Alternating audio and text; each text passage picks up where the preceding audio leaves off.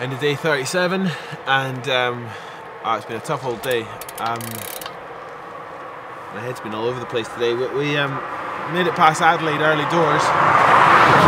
Had a big old climb through Adelaide Hills, just at sort of first light coming up through the clouds. It was absolutely stunning, but up. So I lost a bit of time there, but I thought I'd make it up with the descent. Did pretty well, but then cut pretty much due south to get to the south coast and got absolutely battered.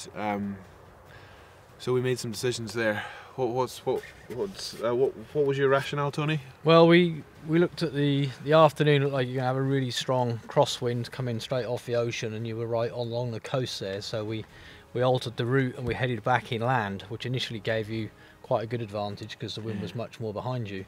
And then we're heading south again now, but being further inland, there's much less wind, so it's died almost entirely at the end of the day. Yeah. But I mean, at one point today, you know, I was going like 14-15 kilometers an hour. Just punching into it. Yeah. So I mean, I've done 225 miles today, so I've lost, 15 on an ideal day. But considering the Adelaide Hills and considering that battering, we'll call it a success. Yeah, totally. But it takes a lot out of you, that.